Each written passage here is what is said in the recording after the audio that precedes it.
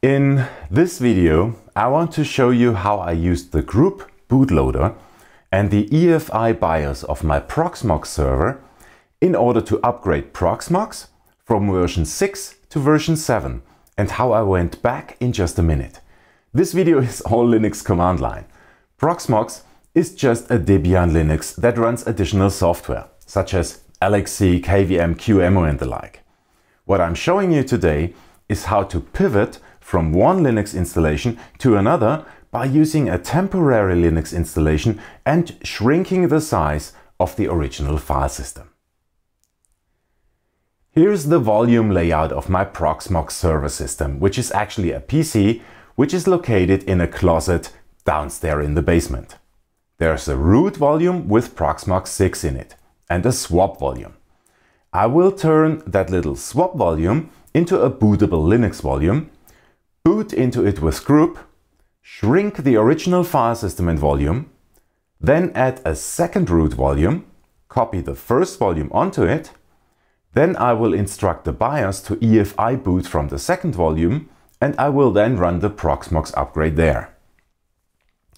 After the upgrade, I figured out that some things are not working as expected, and as I have kept the original volume, I will revert the system back to version 6 using grub in less than a minute.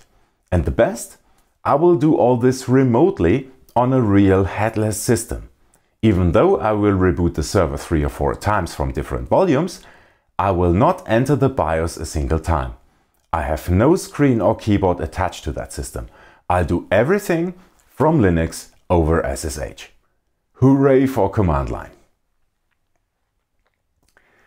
When you have a server and you need to upgrade it, then you want to take care of a couple of things. If you are the only user of the server and of the services that it provides, then you don't really care if things go wrong. After all, you are the only person that is affected. On the other side, if there are other people using that server, then you want to take two basic things into consideration. One is downtime. In other words, the time that the services will be offline while you do the upgrade. And the other one is the way back, the plan B if things go wrong. Today we will not talk too much about downtime. With Proxmox, you could have a second server, or even better a cluster of 3 or more nodes, and migrate the containers and VMs over to another node before you do the upgrade in order to minimize downtime. I really want to focus on the plan B scenario today. Oh, and just want to add one thing at this point. I will be typing a lot of commands in the command line in this video, but please do not focus too much on those commands. I will provide a written blog version of all this on my blog on www.onemark50.com. So if you want to go through this in detail later or copy-paste commands, then you can do it from there. The link to my blog is in the description of the video.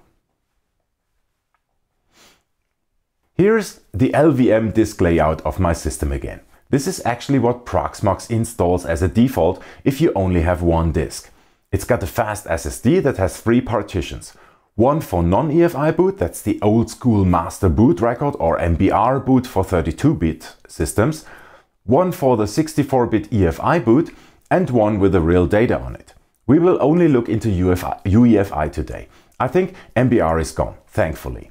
This third partition is the only disk in the volume group called PVE that has basically the following volumes and pools on it. There is my Linux root volume, there is a small swap volume, and then there is a thin provision pool called data that in turn contains all the volumes of the containers and VMs that I'm running on that system. The root volume is roughly 100 gigabytes in size.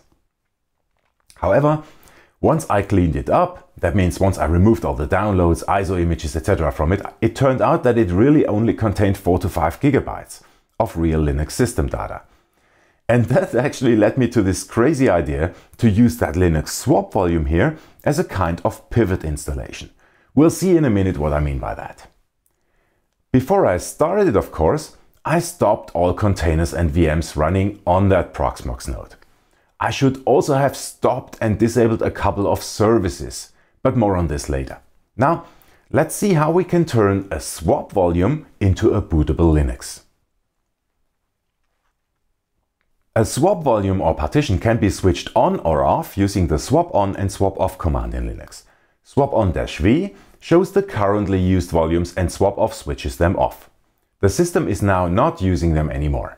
I can now just convert it into a normal Linux ext4 file system using the mke2fs command. That creates an ext2, 3 or 4 file system inside the volume. I can now mount this new empty file system using the mount command. Just need to create a directory somewhere and then I can mount it there. So my plan is to boot from this. Therefore, I need a Linux on it. What I want to do is just take a copy of the currently running Linux system and then boot from that copy by modifying the settings for group. In order to take a copy, I'm just using the rsync command. This copies over all the files, directories, links and so on from one volume to another. Just, if we do that, we need to exclude a couple of things. The so-called pseudo file systems. Those are file systems that only exist during runtime and are not physically present on the disk, such as sys, proc, run and a couple of others. I got some errors during the copy process. Basically, I don't care too much because I will only use this volume temporarily. Nevertheless, I figured out that the files which I couldn't copy were related to LXC. So I stopped all LXC related services and launched the rsync again. I should have taken the firewall down as well because that had some files in use as well. On that note, taking a good copy of a running system is not that trivial. Basically, you need to handle two things here. Files that are locked by processes and pseudo file systems that are mounted by processes. You can see the running processes by typing systemctl status and you can list open files by using the lsof command. In order to make this copy as good as possible, I should have stopped all services on the machine first. But again, I'm not planning to run Proxmox from that volume. I just need it temporarily. Cool. So now I have a kind of okay copy, which I'm quite confident that I can boot from. But how can I tell the BIOS to actually boot from that former swap volume and not from the PVE root volume? Let's have a look at how UEFI BIOSes boot Linux. The EFI BIOS would first check the disks for an EFI partition. That's actually a rather small partition, typically 100 or 200 megabytes in size, that contains a FAT16 file system, the old MS-DOS style file system, right? Inside that file system, we have a folder called EFI.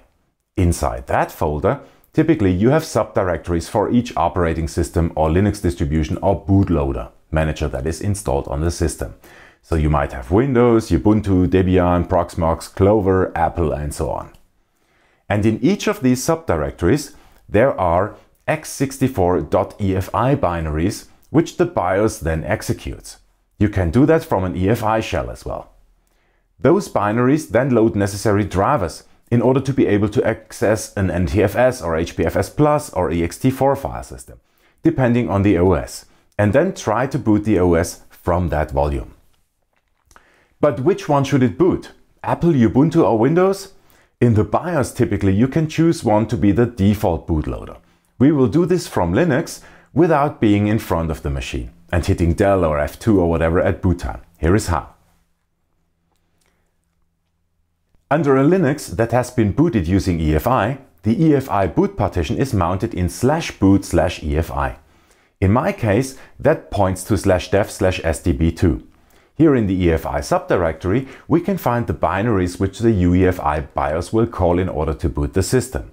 That could be a Windows boot manager or Clover, or in my case it's grub. Let me take a copy of it into a separate subdirectory. Now we use the EFI boot mgr command to visualize the BIOS boot entries.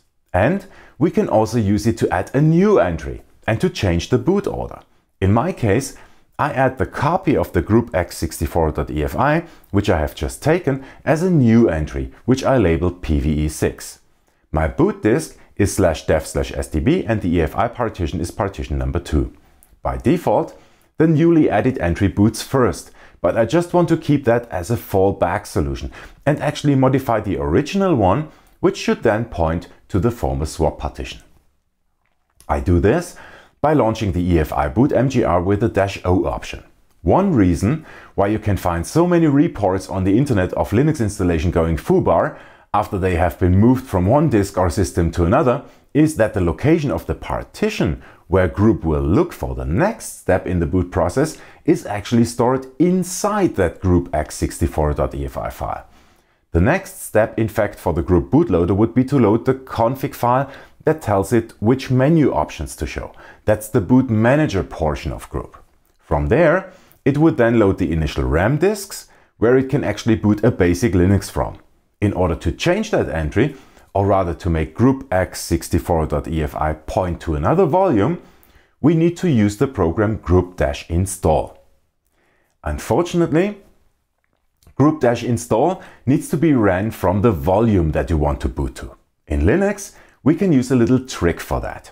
We can actually change the root of the running installation by doing a chroot. But before we can chroot, we need to mount those pseudo file systems that I have been talking about. At least we need def, proc, sys and run.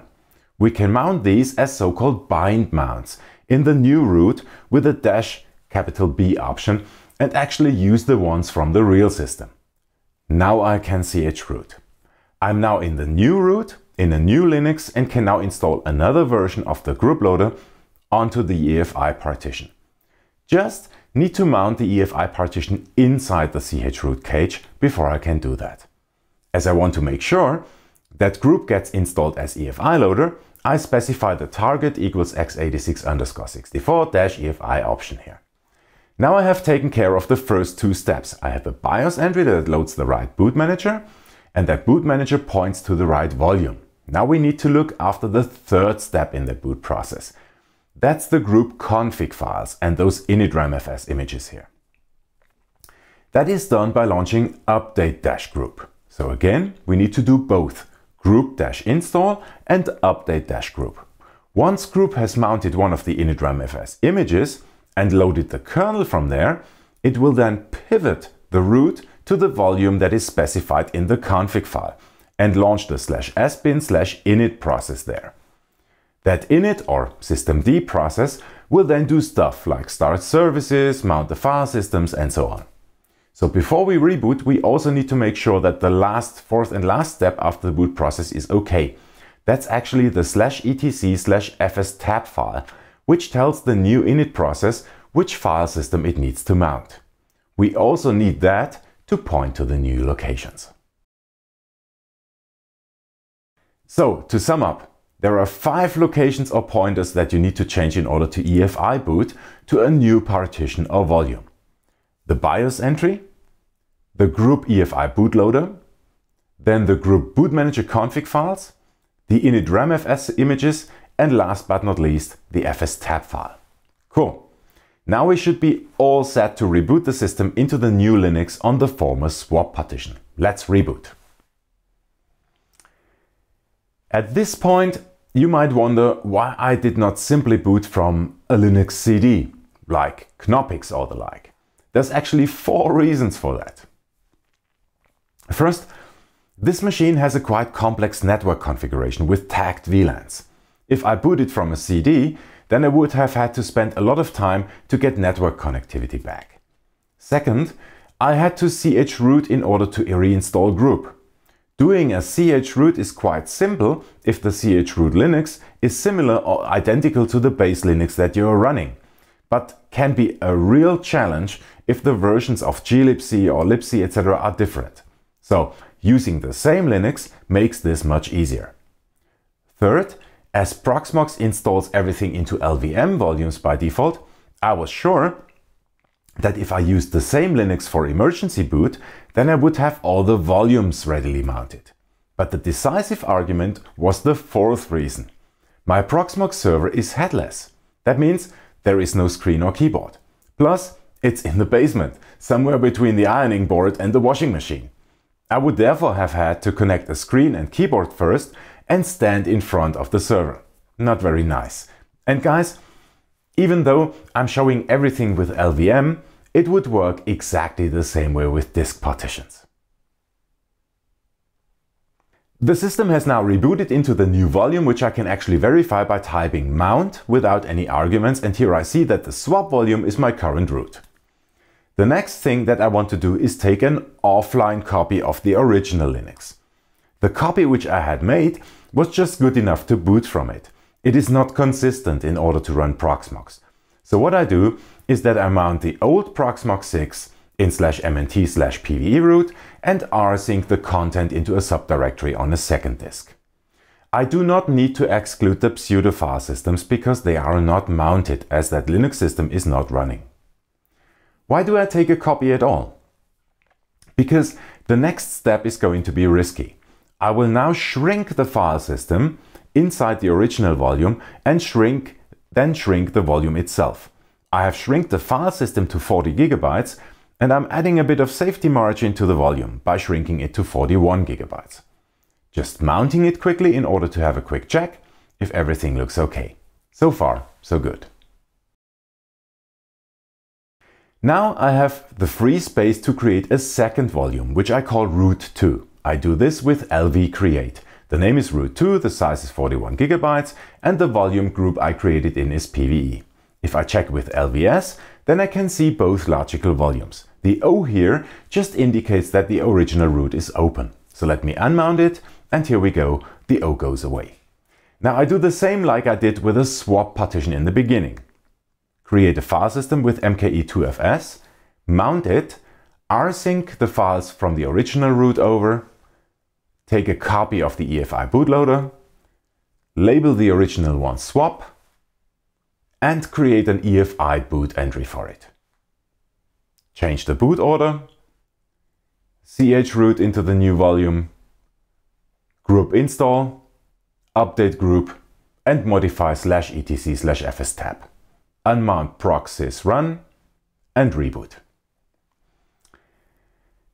At this point, I have completed all preparation steps and I can now run the Proxmox upgrade in this new partition. Proxmox comes with a program called PVE627 that does a lot of checks if your environment is ready for the upgrade. All I have to do then is apt update, apt dist upgrade, replace all occurrences of Buster with Bullseye in the apt sources, and do the dist upgrade again. Reboot. Let me check the Proxmox interface. And yes, here it shows that I am now on version 7. I told you in the beginning that I had to revert back. But why? The reason is that one of the machines that I'm running on this Proxmox actually has the GPU pass-through. And that pass-through did not work as expected in Proxmox 7 at the time. If you search on the internet, then you'll find a lot of info about things working on some kernel versions and not on others. So I decided that I would not pursue this for the time being, but rather revert back to version 6. And this is where the beauty of all this happens. I have spent a lot of time preparing this upgrade and the plan B, the fallback plan and so on. But as I have done this before, it now only takes me a minute to revert back. All I have to do is change the boot order in the EFI BIOS with EFI Boot MGR and reboot the machine. Bam, I'm back on 6. And as I now have the second volume ready, I can retry this at a later point without the stress of going through all this. I just have to change the boot order back in order to check back if things have been fixed in Proxmox 7, or rather the underlying kernel.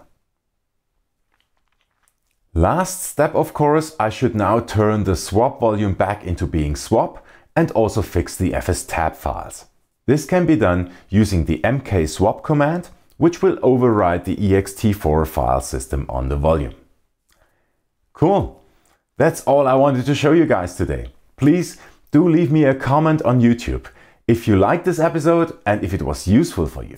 A like on YouTube is always appreciated, of course.